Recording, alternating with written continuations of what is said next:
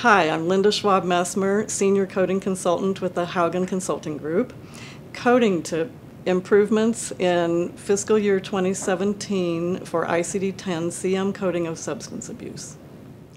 In fiscal year 2017, coders will breathe a sigh of relief in some aspects of substance abuse coding.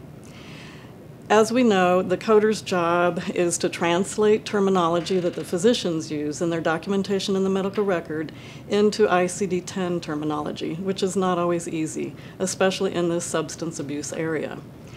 What we tend to see in the physician's documentation is use of DSM-5 terminology, which is correct and is most up-to-date and what they should be using.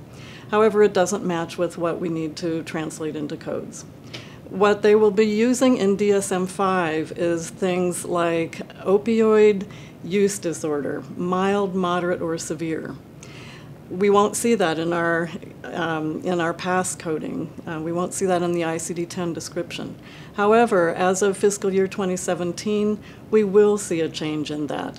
We will be able to translate the doctor's terminology of mild, moderate, and severe use into the terms abuse or dependence, which is what we need to see for our codes.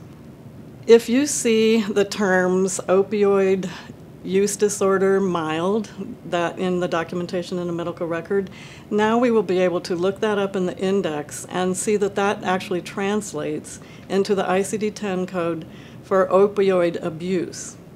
On the other hand, if they call the use disorder moderate or severe, that will translate into dependence. Now we won't have to worry so much whether we are interpreting that doctor's description of their substance abuse correctly. We won't have to stop and query them to make absolutely sure that we are coding what they mean. This is really a big improvement and brings ICD-10 up to date with DSM-5 terminology.